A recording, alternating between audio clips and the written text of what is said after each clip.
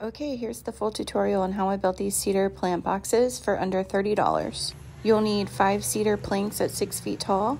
I find these in the garden section at Lowe's. They're fence pickets. I take 3 of the planks and rip them in half. That part is completely optional. The 4th plank I take and rip it into 4ths, in which I use for the corner supports and the trim. And then I'm able to make 4 cuts out of each cedar picket that I've ripped in half. These will make up the side walls.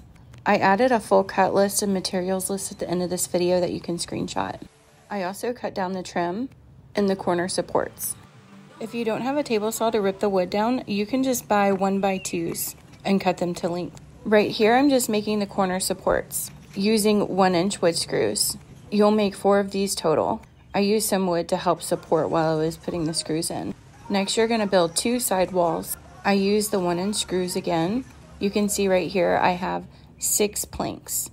And like I said before, you don't have to rip the cedar planks in half, but I just like it for the design element. I'm just making my second side wall using the other 2 corner supports. So at this point, I've used all 4 corner supports. Next, I took the remaining 12 side planks and screwed them into one of the side walls that I had already built. First making the shape of an L and then making a shape of a U. Once you have all of those screwed in, you can add the 4th side wall. And again, I still use just the 1-inch wood screws on all of this. Make sure when you screw these in that you get into the corner support. And then you're gonna see me adding the top. Well, it's actually the 4th side wall that I had put corner supports on already.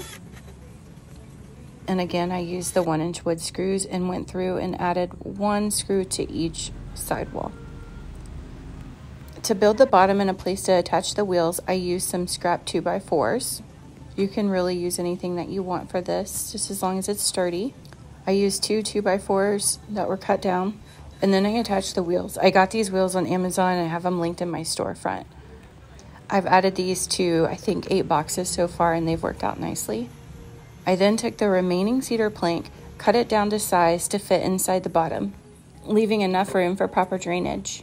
I also took the remaining, I forgot to include it in this video, but I took the remaining trim that I had already cut down and nailed it to the top, giving a nice clean finish. You can either line these with a grow bag or garden cloth. And there you have it. Let me know if you have any questions, and here's the cut list.